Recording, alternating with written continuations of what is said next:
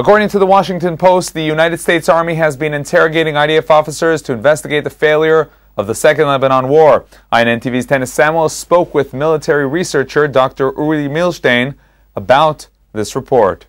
At least since the Six-Day War, the State of Israel has been a strategic asset for the United States. Because of this, since the Second Lebanon War 3 years ago, the U.S. Army has been inquiring into what happened in that war. According to the Washington Post, dozens of U.S. military crews debriefed IDF officers who fought in the Second Lebanon War. The Americans who themselves have the problem of fighting non-state terror groups, or ones that are supported by states like Iran. They want to learn from us. By analyzing where we failed, they will understand where they failed as well. And they will try to reorganize to face such wars better in the future.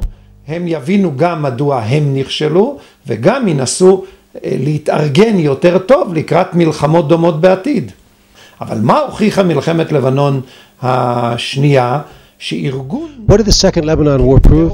That a terror organization can turn into a guerrilla organization, and then a guerrilla organization can turn into a regular army that uses commando tactics.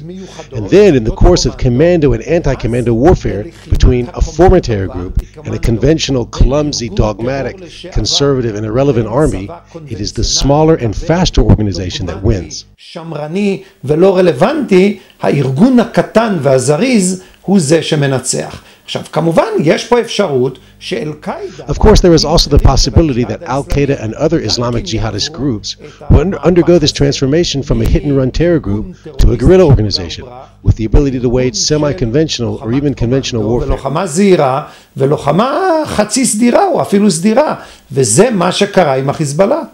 Besides the Americans, other armies too want to understand just what happened on the battlefield in southern Lebanon. They all analyze the facts that are well known. But this is not necessarily the right tool for military research. רוב הקצינים, להערכתי כמובן, אני לא יודע בדיוק, שהם דיברו איתם היו קצינים. Most of the officers that they spoke with are senior officers. The senior officers do not know what happened in the field. In order to know what happened in the field, you need to talk to the tank soldiers, with the tactical fighters, including the junior officers. הלוחמים הטקטיים, אפילו התת-קצינים או הקצינים הזוטרים.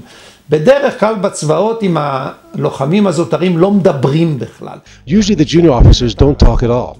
The ones who give the assessments and the conclusions are usually the senior officers, and they do not necessarily talk about what really happened, but rather what they think happened.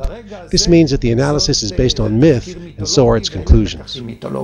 לכן צריכה להיות מערכת מאוד מצומצמת. That is why there needs to be a very high-quality system which routinely debriefs everyone, received all of the materials, and which will be able to develop the basic insights which will serve for the training of soldiers in the future.